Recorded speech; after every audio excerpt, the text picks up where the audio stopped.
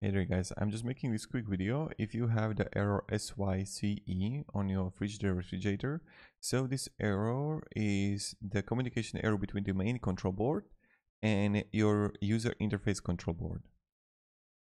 So first thing that you want to do is that you want to try power cycle refrigerator. So you want to just like unplug it from how it's called, from the outlet, or better say, what you want to do is that you just want to turn off the circuit breaker and wait for 5 minutes and then turn the fridge back on. Maybe it's going to fix the issue. If that doesn't work out, what you need to do is you want to inspect wiring connections. So what you want to do, you want to access main board and user interface control board.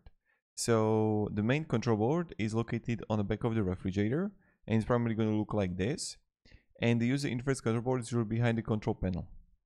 Now check all the wirings and everything if it's like fine, if you don't see anything like loose.